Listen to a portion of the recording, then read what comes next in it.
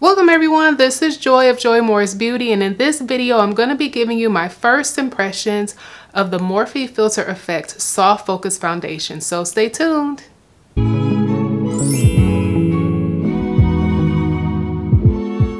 For those of you all who don't know, I have a neutral undertone. Most brands would typically describe me as someone with a medium dark neutral tone, neutral undertone. So those are the shades that I tend to typically gravitate towards when brands release new products. And sometimes it works and sometimes it doesn't. So that's what I tried on this first try in the store. But I noticed that all three shades that I tried in the store, they just seemed a little too dark for me, but I was still determined. I said, well, I want to try it. Even if I don't get the shade completely right, you know, I can kind of adjust that on the back end. I just kind of want to try the foundation. So the one shade that I did think that I wanted to try, they actually didn't have it in stock in the Morphe store because I guess everybody was just coming out for this foundation. So I went home a little disappointed and frustrated. And I actually tuned into Makeup Shayla's YouTube channel, and I saw that the actual shade of foundation that she tried was, or that she wears, is shade 26. And so I decided to try shade 26 because one thing I do have in common with Makeup Shayla is from Cover Effects, I know that previously she's mentioned that she wears the N85. And I do believe that she, with the Fenty powder foundation, I do believe she wears a 385 on some portion of her face or somewhere similar to that shade. So I said, I know I have at least one shade match in common with her. So I'll try the 26, and it retails for $20, which is not a bad price for foundation. It actually comes with 0.94 ounces, so you know, about an ounce. I think that's a pretty decent price. Here's my unopened package, so let me go ahead and open this. And first of all, I'm going to read the claims, the brand claims to you. This long-wearing oil-free natural finish foundation hydrates skin and blurs imperfections for the ultimate soft focus look.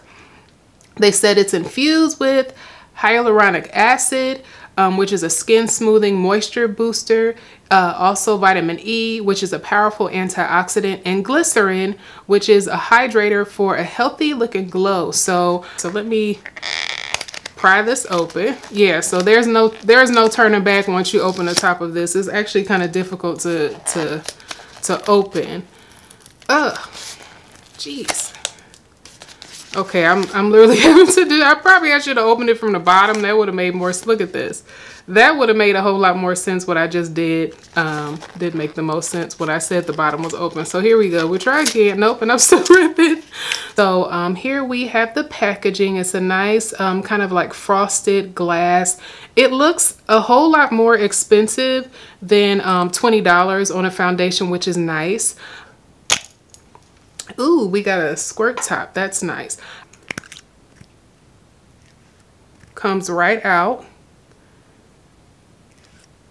Shade 26 is rich with golden undertones. When I ordered from Ulta.com, they gave me a Morphe filter. I believe this is the Morphe Filter Effect foundation brush that they gave me. So that's what I'm going to use to put this product on. Okay, zoom in nice and close so you can see my skin.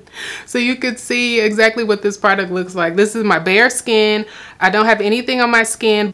So here, let's go ahead and swatch the jaw. Okay, that is looking a little light right now. But let's go ahead and blend it in and see. I'm going to do one side of my face and see kind of what it looks like. It definitely feels wet going on.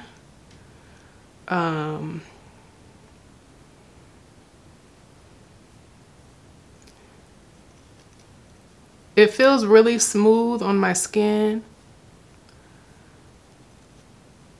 It feels like it just kind of blended right in, like it went right on my skin. And it's blending right in, even though it felt like it might be a little too light looking at it initially. Let me zoom out a little bit so you can see not only my face, but a little bit of my chest area. I'm 10 seconds in and I'm already liking this. I'm liking how it kind of went onto my skin and over my skin. Feels like it just kind of blended and kind of soaked right in. It is beautiful on camera. Oh my gosh. Gosh, that is beautiful. It's beautiful on camera and it's beautiful in person. To look at it in person, I can still see a little bit of the texture of my skin. I'm feeling the natural finish foundation. I see the medium coverage with the first pass. It did cover a lot of imperfections, but if I zone in, you'll see I do have some blackheads on my cheek because I've slipped with my skincare routines the past year. Not been as diligent as I usually am. So I have a couple of blackheads popping up. So you can see a couple of my blackheads. But in terms of the way it looks on my skin, it looks the way I like my foundation to look, which is natural. That's one pass on the face, just in this cheek area. When I put it on initially, I thought it was going to be too light. But when I blended it in, I feel like it actually matches really, really well. It looks like great on camera and it looks great to my eye. So I'm going to keep putting it all over my face and see how I'm feeling about it. But here, this is where the foundation is. This is my bare skin. So we can compare the two. Here's my bare skin. And here is my foundation. So here, so I'm just going to get a clean brush and just kind of blend around my hairline because I don't really want to mess that up too much. Okay, so it wasn't set all the way on my forehead, but I can see it and feel it kind of setting. Feel like it has a little bit of a glowy look to the skin. It's definitely the type of foundation that you want to stipple on, I think, to go along with the whole soft blur kind of claim that it has. Let me zoom in so you can see. Okay, so this is me putting one more layer on my forehead and then just stippling it so you can see kind of how this is kind of working out. The bottom, the layer below it is staying there. It's not picking up from the previous layer, causing the foundation that I already laid down to be messy. It's just putting another layer on top. But you can see that, you know, as I put another layer on top, that makes it look a little brighter. You can see that wetness and that sheen as I stipple it in. And then it'll gradually go away as it dries. So let me get my brush that I was using just to kind of blend in, and I'm kind of going around the edge of that. And this is me without any primer or anything on my face. This is just the bare foundation on my skin. Let's see, allowing it to dry down, but it still gives you a beautiful natural finish. That is beautiful. That is a beautiful foundation. I like this. But I like this a lot. So I like this foundation a whole lot. What I typically do is I'll just kind of use usually a Kleenex. And then I'll just try to get the excess off so that it doesn't really wipe off anywhere, so that you can see what excess there was. Then here's my paper towel so you can see what did come off. So I had a little bit come off, probably a little bit excess that, you know, and that's always a good practice when you're putting on your makeup anyway. You want to get any excess off. But here is my bare skin. You can see it. We are happy up in here. I am happy with shade 26 actually. I feel like it looks really good. It looks good to my natural eye and it looks good in the camera.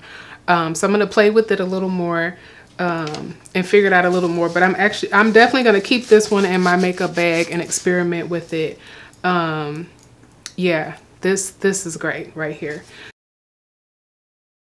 6 hours later and it's still looking great.